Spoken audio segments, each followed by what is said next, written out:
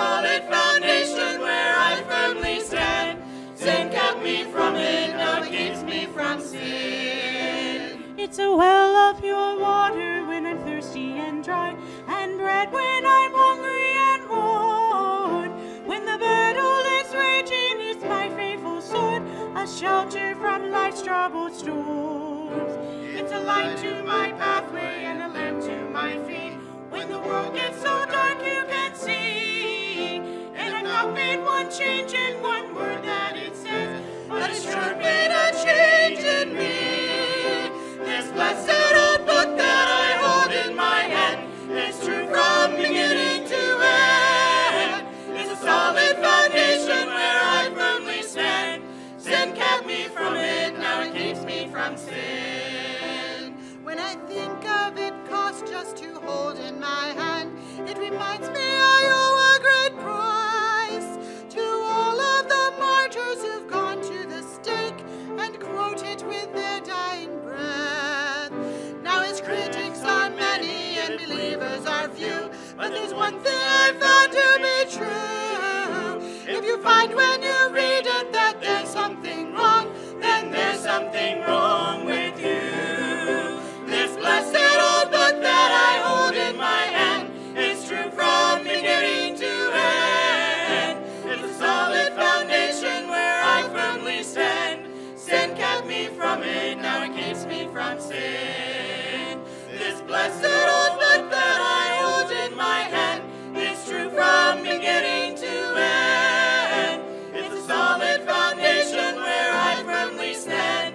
Sin kept me from it. Sin kept me from it. Sin kept me from it. Now it keeps me from sin. Take your Bible this morning, if you would, please, and open to the book of Mark. Mark chapter 5, please, for our scripture reading today.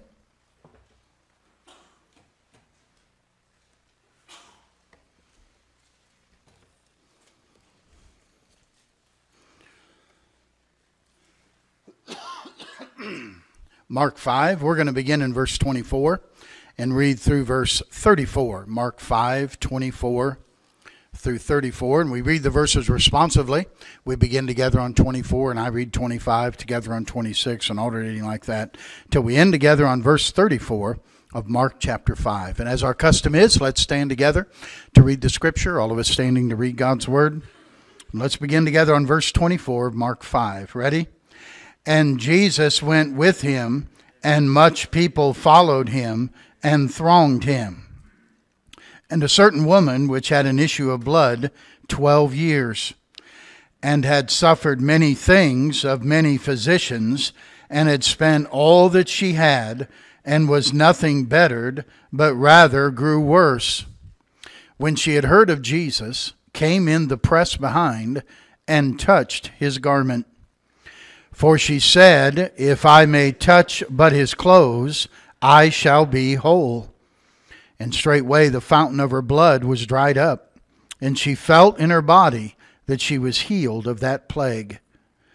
And Jesus, immediately knowing in himself that virtue had gone out of him, turned him about in the press, and said, Who touched my clothes? And his disciples said unto him, Thou seest the multitude thronging thee, and sayest thou, Who touched me? And he looked round about to see her that had done this thing. But the woman, fearing and trembling, knowing what was done in her, came and fell down before him, and told him all the truth. And he said unto her, Daughter, thy faith hath made thee whole. Go in peace, and be whole of thy plague. And let's pray together, shall we? Father, add your blessing to the reading of the scripture here this morning. We thank you, Lord, for the Bible. We thank you, Lord, for not only inspiring your word, but preserving it for us. So we hold copies of your word in our hands this morning. And Lord, I'm praying that you will speak to each of us through the truths that you have from this passage, which we've read today. I pray, Lord, that each of our hearts would be open and ready to receive what the Spirit of God would give to each of us today. So, Lord, tune our hearts to your heart and use the special to help towards that end. In Jesus' name we pray. Amen.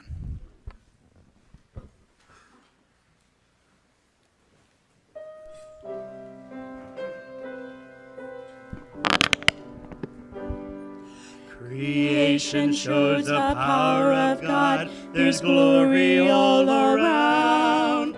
And those who see must stand in awe, for miracles abound. I believe in miracles. I've seen a soul set free.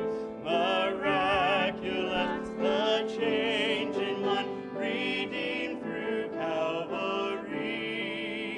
I've seen the lily push its way up through the stubborn sun. I believe in miracles, for I believe in God. I cannot doubt the work of God. It's plain for all to see. The miracle that he has wrought should lead to Calvary. I believe in miracles. I've seen a soul set free. Miraculous, the change in one, redeemed through Calvary.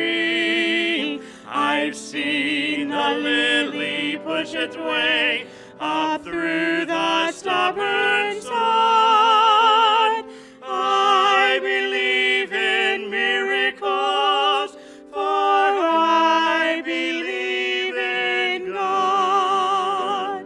The love of God, O power divine, 'tis wonderful to see. The miracle of grace performed within the heart of me. I believe in miracles. I've seen a soul set free. Miraculous, the change in one, redeemed through Calvary. I've seen the lily push its way up through the stubborn sun. I believe in miracles, for I believe in God. Amen. Thank you. Now, Father, we bow before you in prayer, and we're thankful, Lord, that you're the God of miracles and that the day of miracles has not passed, because you are the same yesterday, today, and forever. Lord, we're asking you to meet with us this morning and to speak to our hearts. Again, Lord, I thank you for the Bible. I thank you, Lord, that we have copies of it in our hands this morning. And I'm asking you, Lord, to use the Word of God in each one of our hearts and lives today. And Lord, those in the room that are in need of a miracle today, I pray that they'd be connected to the one who can do the miraculous in their life.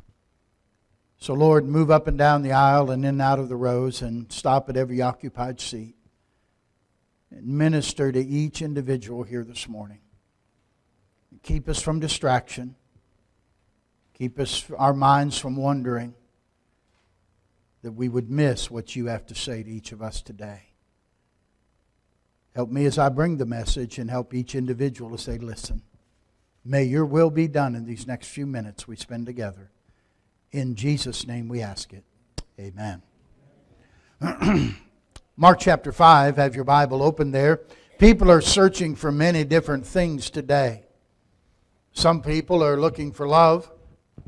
Some people are simply looking for money. Some are looking for opportunity. Some are certainly looking for answers. And they're not even sure what the questions are. But some are just looking for a miracle. You may have never been in that situation before where you'll say, I think we need a miracle.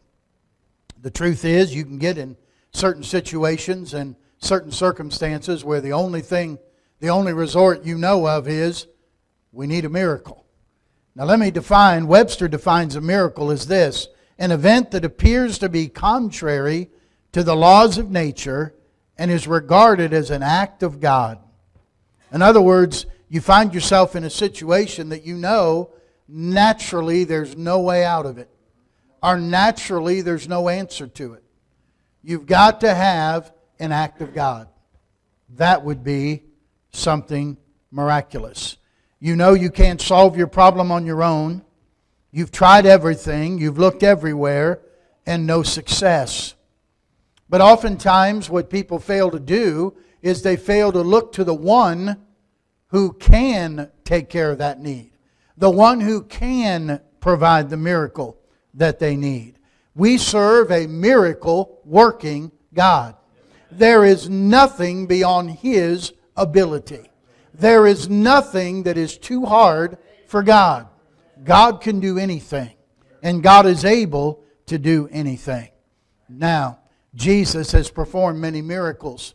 If you would take time to go up to this point in the Lord's earthly ministry, He has already turned water into wine. He has already healed the nobleman's son. He has cast out demons. He has healed Peter's mother-in-law. He has healed many of the sick in this city. He has cleansed a leper. He healed the centurion's servant. He has healed a paralyzed man. He healed a man with a withered hand. And He has raised a widow's son. So we get into the text today, and He's on His way to do another miracle. Jairus, who is a ruler of the synagogue, had an only daughter, 12 years of age, and she was dying. And so he comes to Jesus. By the way, there's a whole sermon just in that story in itself, because here's a man who's of the Jewish synagogue and a ruler of the Jewish synagogue who will lose his position and lose his standing, lose his occupation, all of that put on the line because he's going to see Jesus. But he knows it's his daughter's only hope. He needed a miracle. And when Jesus agrees to go with him to see his daughter, the crowd is moving, Jesus is moving, the disciples are moving, all the entourage is moving. But in that crowd is a woman. And that's who we read about this morning. This woman has had what the Bible calls an issue of blood. That's all it describes. She's been bleeding for 12 years. And she is not any better. In fact, she's growing worse. I would imagine she's quite anemic. I would imagine she'd be quite weak. And she's trying to fight her way and to stay with the crowd and to keep up with Jesus. She's been searching for answers, but she needs a miracle. That's what she's after. And the encounter that she had with Jesus is what I want to spend some time looking at this morning. When you're looking for a miracle. The first thing I want you to notice about this woman is her severe desperation that she had. Notice with me verse 25 of Mark chapter 5. A certain woman which had an issue of blood 12 years and had suffered many things of many physicians and had spent all that she had and was nothing better, but rather grew worse. You know, here she was with an issue of blood that she couldn't do anything about. She had a condition and she couldn't find a cure. She couldn't find anything that made her better. That's how many people are when it comes to salvation. They know there's something missing. They know there's a void in their heart. There's a void in their life. And they try to fill it with work, or they try to fill it with possessions, or they try to fill it with popularity or fame or whatever, and the pleasures. And only to find it's still empty. That it doesn't satisfy. And you know, don't overlook the greatest miracle of all. And by the way, don't think that God doesn't do miracles anymore. God still is in the miracle working business. And by the way, the greatest miracle of all is still salvation. How can He take a person and by faith in Jesus Christ transform a life? He does that. And some of you are sitting in this room this morning. In fact, all of us who know Christ as our Savior are miracles. There's no other way to explain the change in your life. I'm looking at Fred Messer. And I'm glad you're awake this morning, Fred, listening to this, okay? Hey, Fred, you know what? Fred was in desperate means. Were you not? His life, his marriage, everything was about ready to be ruined. He was not a fun guy to be around. His wife would probably testify. And he started, and by the way, I'm sure he tried all kinds of things to try to fix what he had, but he couldn't fix it. And here's Fred Messer, who begins to read the Bible. A fellow who he works with says, you start reading the book of Romans. And so Fred begins to read the book of Romans every night for a month. And when he'd have a question, he'd ask the fellow at work, and the fellow would answer the question and try to guide him a little bit. And after 30 days, he said, okay, I'm done with Romans. Now what do? He says, you read the Gospel of John. And so he started reading the Gospel of John. Well, the Gospel of John says these things are written that ye might believe that Jesus is the Son of God. And that believing you might have life in His name. And somewhere along reading the Gospel of John, he believed in Jesus Christ as a Savior. He believed He was the Son of God. And you know what happened? His life began to change. You say, oh, your life can just change by reading the Bible? Yes. Your life can change by receiving Christ as your Savior? Yes. And now all of a sudden, here's a man who was kind of mean and, was hard to get along with. I'm not putting words in your mouth, am I? This was your testimony. They told me. Now, it's been how many years ago, Fred? 5 years? 5 years. You can't believe it now. He's such a big teddy bear, you know. But talks about the difference that it's... And he said, and by the way, I think his wife noticed a difference. His children noticed a difference. Said, man, well, something's happened to Dad. Something's happened in his life. Yeah, you know what happened? Jesus Christ happened in his life. That's a changed life. You know what that is? That's a miracle.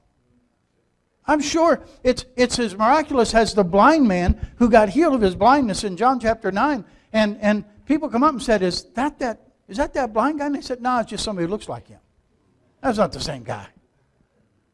And there can be people in this room today, if people saw you from your past life, they look at you now and say, is that you? And they'll have to say, no, it's not them. It's just somebody who looks like them. They're totally different now. And you should be. Why? Jesus Christ makes a difference. That's miraculous. That's amazing. You know, years ago there was I think it's Prime America now. That company started out as a company called A.L. Williams. Anybody remember that name? A.L. Williams. They used to have bumper stickers. A.L. Williams changed my life. Well, how are those people doing now? A.L. Williams got bought out. Taken over. Now, listen, I'm going to tell you something.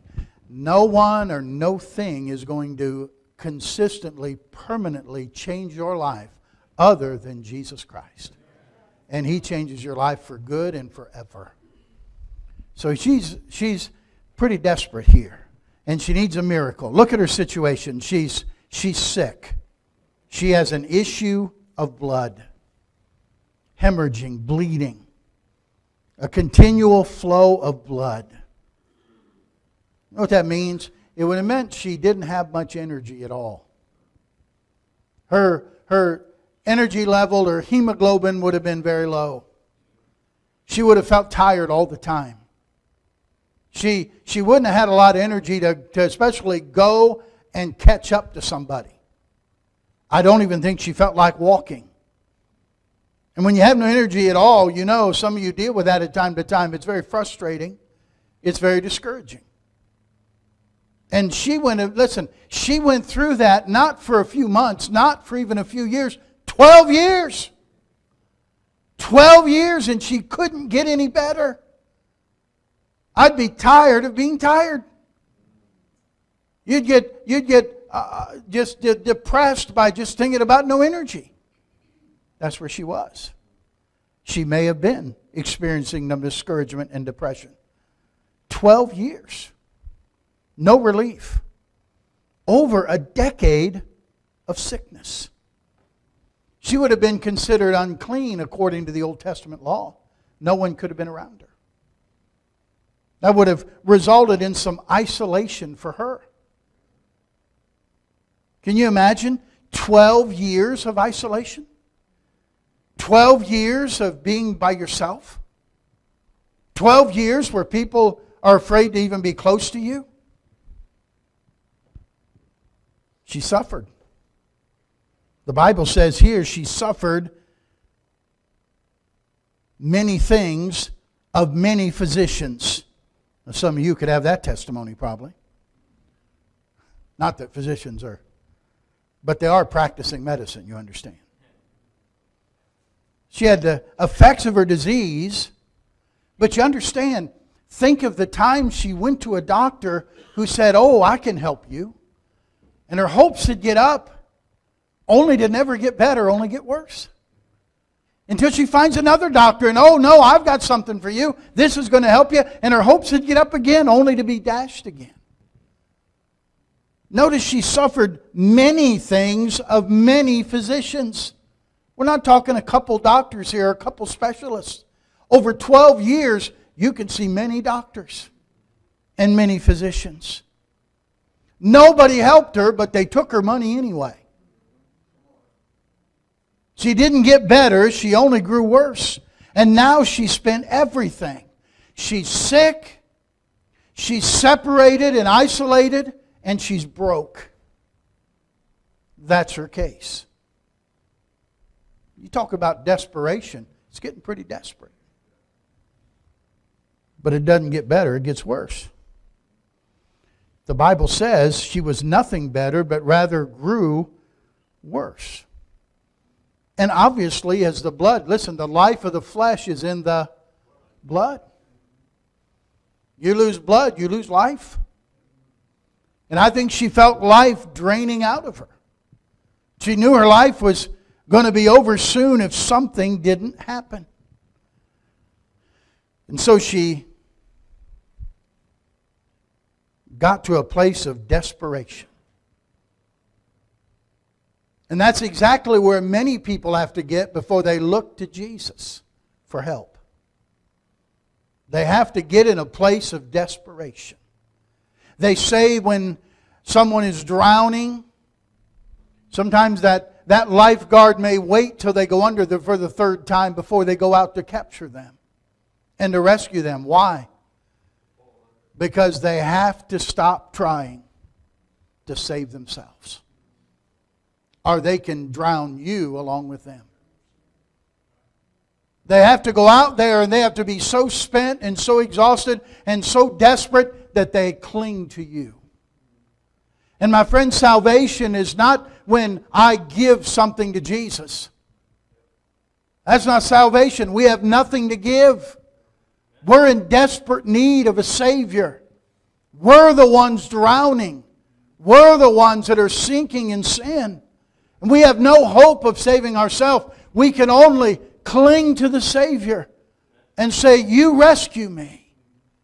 And He saves us and rescues us. Desperation. Talking to people, you see, we all have a disease that we can't get rid of. It's called sin. And you can go to all the doctors you want, you can go to all the churches you want, you can go to all the religious ceremonies you want. It won't make you better. You'll only grow worse. The only way you get better is to come to Jesus Christ. The only way you're going to find the cure is to come and receive a miracle from Jesus. You can try everything else if you want. And people do. You can try the alcohol if you want. You can try the drugs if you want. You can try working and going up the corporate ladder if you want. You can give yourself to pleasure or material goods or possessions or making money. You can try it all if you want, but I'll guarantee you, you will still be miserable. You'll have money, but be miserable. You'll have a title and be a CEO or have letters after your name, but you'll still be miserable. You need Jesus Christ. So I see your desperation. But secondly, I want you to see the information, the specific information that she received. Notice verse 27. When she heard of Jesus, she came in the press behind him and touched his garment. She heard of Jesus. Because she said in verse 28, if I may touch but his clothes, I shall be whole. You know, the important thing there is she heard of Jesus. How did she hear about Jesus? There wasn't a Jerusalem Dispatch. You know, there was no Twitter or Facebook, social media. Nobody texted her. Okay? Someone had to tell her. Someone had to be talking about the one who had done miracles. We reviewed some of the miracles Jesus already done. Maybe one of those folks had got to her. I don't think it was just about miracles he'd done. I really believe she personally heard from somebody whom Jesus had done a miracle for them. And it so encouraged her that she said, if I could just touch his clothes, I'll be made whole. Because somebody told about their miracle. I don't think it was third or fourth hand testimony. I think it was someone personally who'd been changed by the touch of Jesus Christ. I think somebody shared a powerful testimony with that lady. Nothing's more powerful for you than your own testimony. How Jesus Christ has changed your life. How He has transformed you and made you a new person and made you a new creature in Him. And the things you used to do, you don't do them anymore. Why? There's been a great change since I've been born again. And you ought to tell someone about that. It'll transform their life. They'll say, well, if Jesus will do that for them, He'll do that for me. He certainly will. And in that way, many times, listen, your testimony is more powerful than the words of the preacher. The preacher, I can tell them that and they'll think, well, yeah, you're supposed to tell me that. You're a preacher. But you're somebody who they think just like them. And they'll listen. They'll say, well, if he can help you. Hey, Fred Messer tells somebody, they say, well, if he can heal your family and he can heal your marriage and he can change your relationship, man, God can do that in my family. And He can. And He will. But you got to talk about it. The story is told of a Hollywood actor named Stuart Hamblin, who was led to Christ by Billy Graham in 1949. Sometime after his conversion, as the story goes, Hamlin ran into John Wayne, who asked him about the rumor around town that he'd changed his ways. And Hamlin told Wayne it was no secret what God had done for him, and that he could do it for John Wayne too. Wayne said, well, it sounds like a song. And Hamlin, he said, you ought to write one. And Hamlin said, I think I will. And Stuart Hamlin wrote the song, It Is No Secret What God Can Do. What He's done for others, He'll do for you. With arms wide open, He'll pardon you. It is no secret what God can do. The problem is, there's too many Christians who are keeping it secret about what God can do. Hey, tell somebody. When's the last time you told anybody what Jesus has done for you? When's the last time you told anybody your testimony about how you received Christ as your Savior? Shame on us. Your testimony. We should be shouting it from the housetops. See, people who are in desperation, they're looking for specific information. We have it. We have the information they're looking for. But we've got to tell it. We've got to let people know. Thank God she heard about Jesus because somebody told her. And she knew that if she touched His clothes, she could be made whole.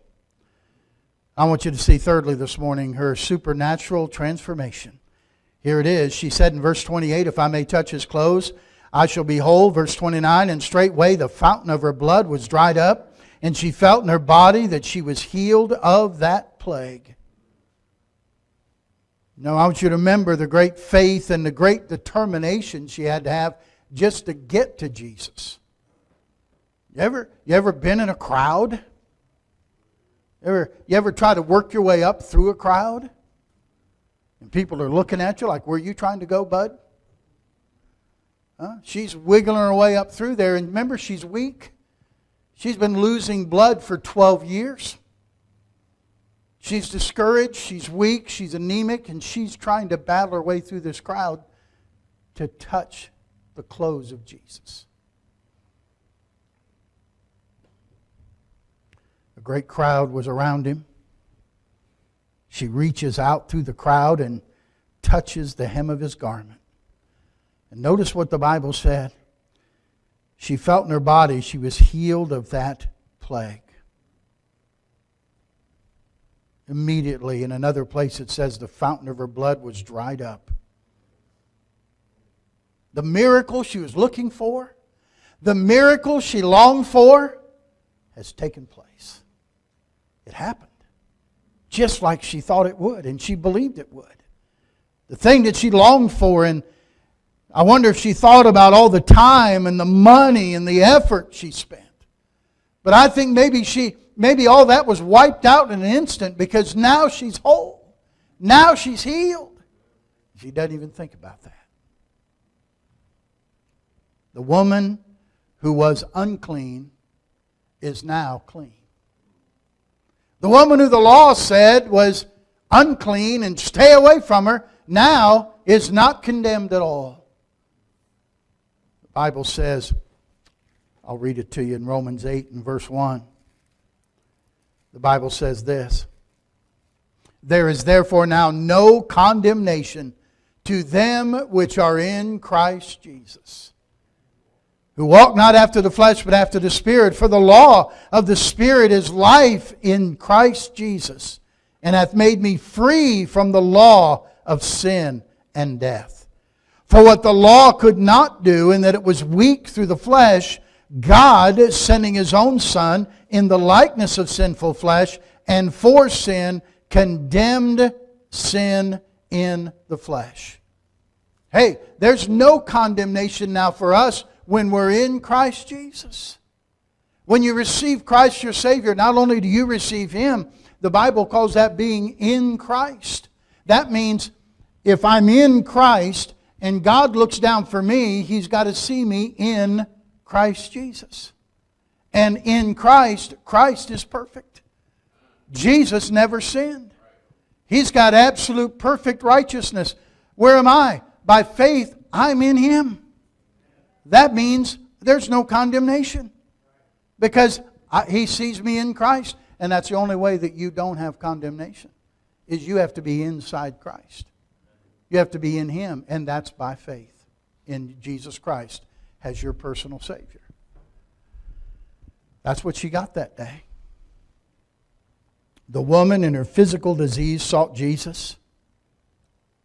The truth of the matter is, those of us with our spiritual disease called sin, I got news for you. Jesus is looking for you. You're not looking for Him, but He's looking for you. The Son of Man has come to seek and to save that which was lost. When that one sheep of the 99 of the 100 sheep, that one sheep was lost, who went looking for it? The shepherd did. He's looking for that lost sheep. He's looking for you this morning. If you've never received Christ as your personal Savior, He's looking for you. He wants you to come to Him. And He can cure you of that spiritual disease called sin that will separate you from God. He can take that away. and give you His perfectness in its place. And you will have no condemnation in the sight of God. I don't know about you, but that's pretty miraculous. That's pretty amazing. That's what God is offering to us this morning. But the last thing I want you to see is not only her severe desperation and the specific information that she got and the supernatural transformation that took place, but let me notice with you the special connection. Verse 30. And Jesus, immediately knowing in Himself that virtue had gone out of Him, turned Him about in the press and said, Who touched my clothes? And the disciples said unto Him, Thou seest the multitude thronging Thee, and sayest Thou, Who touched me? And He looked round about to see her that had done this thing. But the woman, fearing and trembling, knowing what was done in her, came and fell down before Him and told Him all the truth. And He said unto her, Daughter, thy faith hath made thee whole. Go in peace and be whole of thy plague. Of course, Jesus stops immediately and He says, Wait a minute, somebody touched me. Of course, the disciples are saying, Come on, Lord. There's a crowd here. Everybody's crowding you. Everybody's touching you. What do you mean somebody touched you? A lot of people are touching you. Oh yeah, a lot of people were touching Him, but not everybody was connecting with Him. Not everybody was touching in faith like she was. Believing like she was. And there's a huge difference. There's people who have an encounter with Jesus. There's people who are acquainted with Jesus. There's people who know about Jesus. There's people who say, Oh, I've been in church all my life. Oh yeah, I know who Jesus is. I know about Jesus. Yeah, but have you ever had an encounter with Him? Have you ever known Him personally? Have you ever been transformed by His touch and seen your life changed? Don't substitute knowing about Jesus for knowing Jesus. Don't substitute that. Don't allow that to take place. Do you think Jesus didn't know who touched Him? Huh? No, He knew. He wanted her to publicly say, I touched Him. He looked around, not at the crowd, He looked around at her. He looked right at her. You ever been in church, feel like the preacher's preaching at you? Hey, looking at me when he was preaching. Jesus looked right at her. There's no doubt she knew I'm the one, and He knows I'm the one. And buddy, she came forward. Maybe she was expecting rebuke. Maybe she was expecting Jesus to be unhappy, but He wasn't. He said, Daughter, thy faith hath made thee whole. Go in peace, be whole of thy plague. Oh, she's not just another face in the crowd now. She's a special woman to Jesus. And she has been made whole. There's a connection.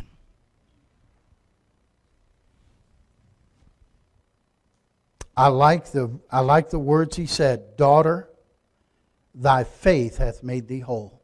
Look at a verse of Scripture with me, will you? Go to Galatians chapter 3.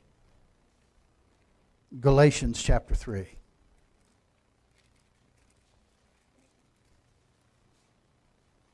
Notice with me verse 26. Galatians 3 and verse 26. If you're there, you can say amen. Okay? It says, For ye are all the children of God. How many ever heard that said? We're all God's children. Anybody ever hear that? Okay. But wait a minute, the verse doesn't stop there, does it? No. For ye are all God's children by faith in Christ Jesus. Did you know we're not all God's children? We're all God's creation. But we are not God's children until you put your faith in Jesus Christ. That's why He could look on her and say, Daughter, your faith hath made you whole. She became a child of God that day by her faith in Jesus Christ. And when you by faith put your faith in Jesus Christ as your Savior, and you trust His sacrifice for you on Calvary, then by faith you become a child of God. And you are now a child of God by your faith in Jesus Christ. Until then, you're not part of the family. You're not part of God's family. You're part of God's family when you put your faith in Jesus Christ. Your faith makes you whole. That's the personal relationship with Jesus Christ. Knowing Him personally as your Savior. Not knowing about Him. Not knowing that He died for the sins of the world. He did. But there's people who are in hell this morning who believe He died for the sins of the world. Because that doesn't take you to heaven. It's believing Jesus died for my sin. And I'll trust Him as my Savior. That's salvation. That's that personal connection. What He did for that woman that day physically, He'll do for you spiritually. He'll forgive your sin. He'll wipe it clean. You'll be whiter than snow, the Bible says. And you will have no condemnation on you at all. Because you're in Christ Jesus. Do you need a special touch from the Lord? Are you looking for a miracle this morning? Oh, you've bumped into Jesus enough. You've been in church enough.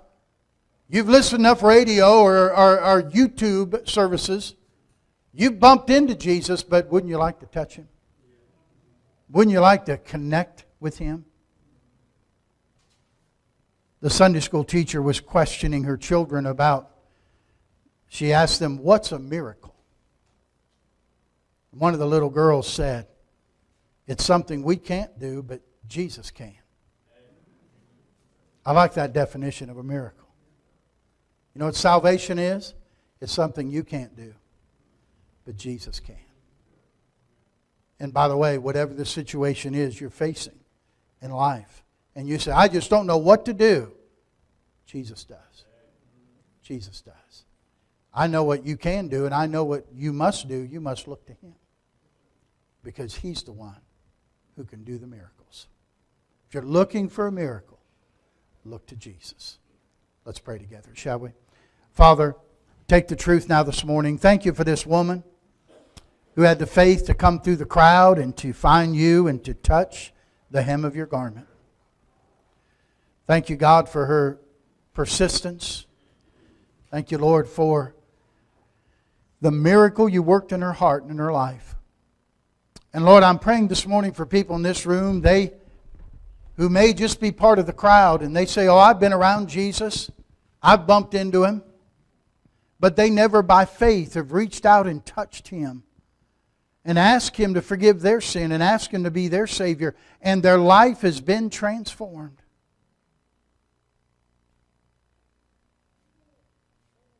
You had Paul write the church at Corinth and tell them, if any man be in Christ, he is a new creature. Old things are passed away and all things are become new. Lord, don't let people be in this room today who've bumped into You and been around You, but they've never become a new creature in You. They've never placed their faith in Jesus Christ and seen You transform their life like You did this woman. Lord, may they know today it is no secret what God can do. That what He's done for others, He'll do for them. I pray they know that Your arms are open this morning to welcome them. May they put their faith and trust in Jesus Christ alone as their Savior today.